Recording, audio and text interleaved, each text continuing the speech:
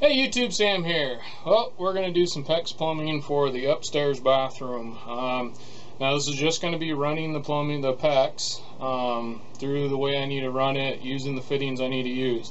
Now although your bathroom is probably going to be a different layout than mine, a lot of these things and the fittings I use will apply to how you're going to want to do yours. So if you're really wondering how to do the kind of behind the scenes and behind the walls and under the floors kind of plumbing with the PEX, this video is for you. Alright, I'm going to start with my PEX plumbing here and start running it where I know I need to, which I also know I need to go behind these right here along that wall and into the downstairs bathroom where we'll be hooking the rest of it up. And this is where the run is going to go to somewhere in this area right here and then shoot on over and up to the bathtub. But the first thing I need to do is actually I'm going to stick this piece on here because this is going to go up and over to the bathtub. It also is going to shoot off of that, go to the toilet, and then shoot around and head to the sink and shower on the other side. So this has got a few things going all starting from here, and I'm going to at some point hook this here. But for right now I'm going to leave it loose so I can work with it. We got to go ahead and crimp that piece on there.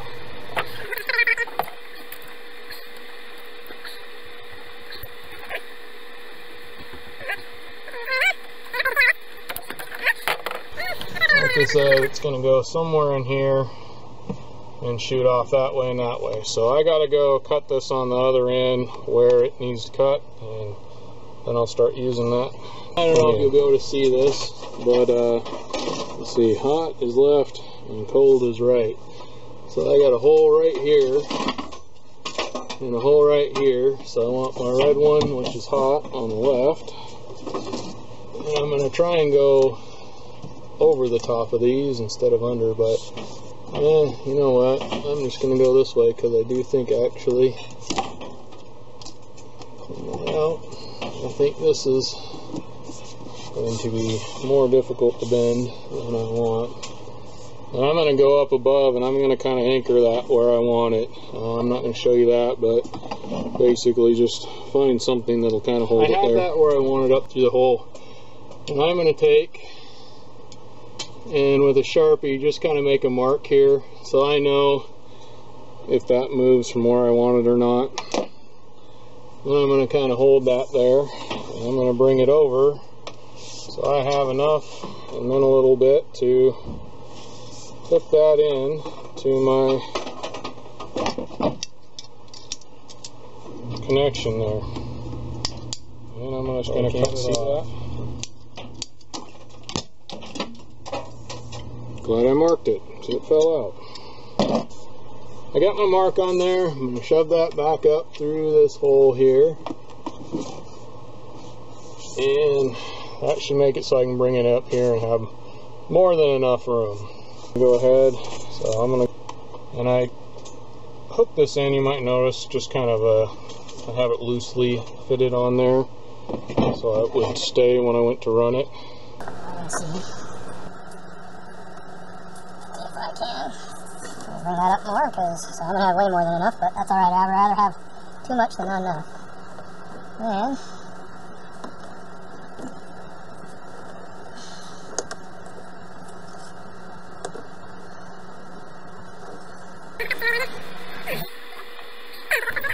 this is where the tight spaces kind of suck with this tool. Alright, I think we're good there. And I'm going to leave this kind of loose, just sitting here for now. I can pop that off and move it around a little bit. And I do not have this hooked in on the other end yet. Now from here, we're going to head over to the shower. You're probably saying, man, that looks like crud. How's he supposed to finish that off? And it's hanging down here and there. Well, yeah, it kind of does. But this is going to be covered up here because it's got the water heater in it. And there's going to be a wall going from here over or a door or something to cover this up. where I can still get in here and work with stuff. And if I have any leaks, it won't be behind a wall, it will be out in the open, where I can fix it pretty easily. So that's why I'm kind of doing it this way. Now, yeah, you might want to, instead of just coming out and around, going up, around, and up through this way, if you needed to have it covered up, you were going to finish all this off, you'd need to go like all where the blue one is and stuff would all have to go, and you'd have to drill holes, kind of like I did for the kitchen. Well, exactly like I did for the kitchen area. That's in a different video. But anyway, and then like this would have to shoot straight up, and then you'd have to have another T there coming this way and then up through there, because this stuff, although it's pretty flexible, it doesn't flex that great. So I'm just kind of taking the easy way out, because all this is going to be completely covered up. Now I got to run the cold one, and it's exactly the same as this one. Well, last I left off, that pipe was going around and up into there. Well, I have since realized that I'm going to have some plumbing going through here, and that was totally going to get in the way. I've also kind of changed the direction of this here, but that's neither here nor there. It should hopefully bring this out of the way. And what it is for the drainage for the vent pipe, and for the toilet and the tub is all going to come down and drain into this pipe here. And that was just getting in the way. Oh, plus the vent for the sink over here as well. So that was getting in the way. So I've since changed that. It's going up similar to the blue one I ran there.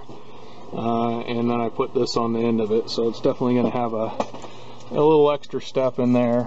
But what that'll do is make it so I can stick that up through there. And I have to get a clamp, so I'm not going to stick it all the way in there. And then I'm going to drop it. But then I'll stick it in here. It'll go up through the floor nicely. And yeah, there'll be an extra bit of a fitting here, but yet again, I'll be able to get to all this at some point in time when I need to. Anyhow, next I will show you what I'm doing for the cold going over to the toilet. Alright, now we got the blue one that's coming up behind you here, and I got a three-way T here. I'm hoping the red is not completely in my way here. This was not thought out very well when I did this part. Oh, I need to put a cup on here. But at the same time, I needed those to be fairly close to where they are, so I could hook them into a spot up top here. But what I need to do is turn that as much as I can and get that on there. And I'll get these out of the way for now. And then they're going to be... So I have the T right here. One's going up through the floor, one's going over the toilet, and one is coming from the water line there.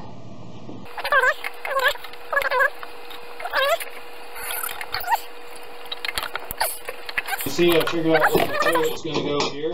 So I don't want to come out through here, because I'm actually going to put a vent in here so that the heat will come up from the basement that we're going to be heating, just to get a little bit of extra heat that way and not waste maybe quite so much in other directions. But anyway, besides that, I know my toilet's going to be here, and I know that the plumbing fixture usually comes out on this side, on the right side as you're sitting on the toilet, I would say.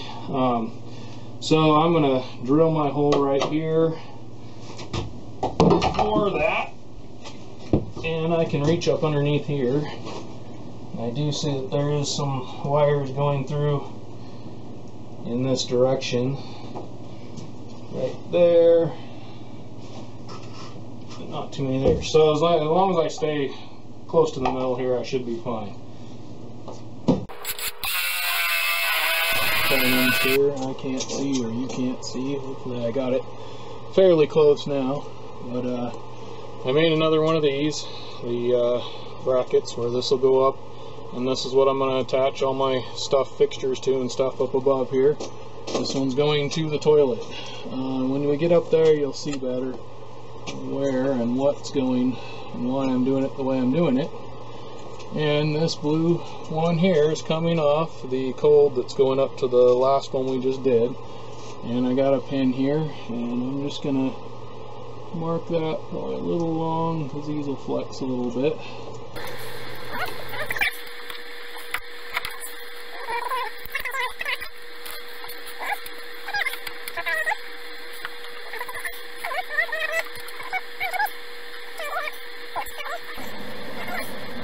Alright, and there's kind of a better look at what I just did. Obviously that needs shoved up in the hole there a little better, but that's later on. We'll show you some more of that. And then that goes along, so we're at the toilet here, that goes along. We got the bathtub one here, somewhere up in there where that is. Those both shoot straight up, and those are going to go to the tub. And then it comes down along the wall, and you got your water coming from the main lines or from my manifold that I built. Got a video on that if I haven't already told you that. That comes along here, goes to these which shoot up, and then goes that way all along the wall through there, and then it comes along the wall this way. Anyhow, so it's going through, and somewhere in here, I have not got it figured out yet, it's going to go up to the upstairs sink. And then we're going to go over here, if I can put some more light on the subject here, and right there it goes up into the floor to the upstairs shower, which will go to the manifold for the shower. And yet again, that'll all be stuff that you'll get to see later on. So we're coming in the bathroom upstairs here, and to the right, that's where our shower is going to be, the walk-in shower. There's the PEX coming up through there. As you can see, that's where the spigot or the manifold will go for the shower. And then over here, somewhere, there will be a vent pipe coming up through here. So somewhere I'm hoping in here, I'll be able to bring, I'm going to have to move some wiring, but bring the plumbing up for the sink that's going to be right here. So that's going to be somewhere in this area. I haven't figured that out yet. We got to go travel. We're going to IKEA, so keep an eye out for an IKEA build. Then we got our tub here. The electrical's over there, plumbing over here, and here's where I came up. Hopefully you can see this, but right there and there is where the hot and cold is coming up through there. I got to make sure I got those the right direction. And then obviously down below, but across here, bang, there's that right there, and that is going to be where the toilet goes through. Well, here we are behind the toilet here, and as you can see, a few things have changed. I kind of got ahead of myself before filming. I was going to do it a different way, but I figured I'd show you this. Right here, you can see this is where the pipe that I just got done showing you is coming up through, and I actually got kind of lucky where I drilled these holes, because I found out that for this piece here, which I'll give you a closer look at, to have a 2x4 behind it, screwed a couple screws into the 2x4 here and one down through here just to kind of hold it in there good. And then I went, and from previous experience of the bathroom downstairs, I didn't like the way I was doing this particular part for the toilet or for behind the sink. So then I kind of looked around, and I finally found these right here. Give you a closer look at them, and they're just kind of got 3 ears on them, and the pipe goes into the bottom here. I don't know, I'm thinking this must be what they're for, but anyhow, as you can see, I got that screwed in, and the PEX pipe is coming up and going into this piece just like that, and crimped. Simple as that, and then that goes down through the floor to previous. So once I'm done with that, then I found this nipple here, and that's going to go into here, and this is all going to be behind the wall, minus this little bit here sticking out. And then I found that there, which yet again will be sticking out of the wall, and this will go up into the toilet, which is sitting right in this area over here. Anyhow, so that's my plan. So one thing about this as well that I have noticed from also previous doing the shower downstairs, I used Teflon tape on these kind of threads because I didn't notice very many manifolds that have the PEX fittings on them, hooked to them, for those that I liked anyway, and they were more expensive. So there is a fitting that I will also show you later on in my shower. Go check out I'm going to do an upstairs walk-in shower as well, so go check out that video when I get that done. But anyhow, figuring that out, I realized Teflon tape, I was having all kinds of problems. I reefed on these things with a pipe wrench, the threads down there, and had all kinds of problems with leaking with just Teflon tape. So I'm going to try this out and see if it works better. Now you can go get whatever you want. This one did say lead free for potable stuff, which obviously we're probably not going to be drinking this water. But for all my plumbing, most of it, I figured I wanted the potable lead-free stuff just to keep things safe. So this was a little bit more expensive than some of the other stuff that didn't say lead-free or potable. So I'm pretty sure this is probably, if they really want to look at me hard, they will want me to be using something like this. So that is my plan. And so I'm going to just go ahead.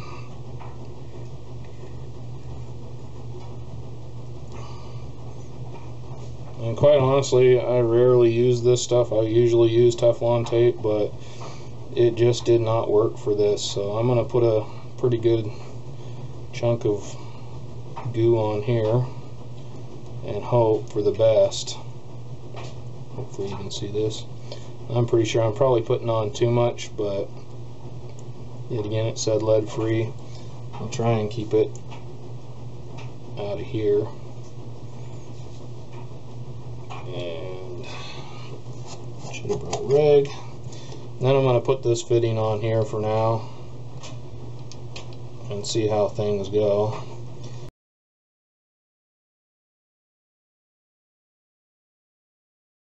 Went and found a wrench, got that on there. Now we're going to do this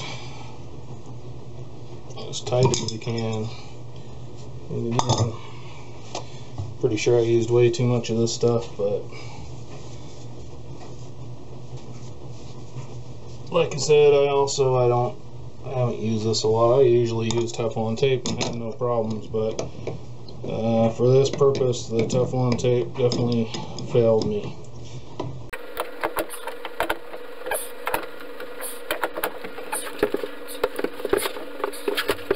Now, I'm putting this on, reefing it on pretty good, because I have noticed that tighter definitely was the only thing that stopped it from leaking with the Teflon tape. So I'm going to put this stuff on pretty tight too.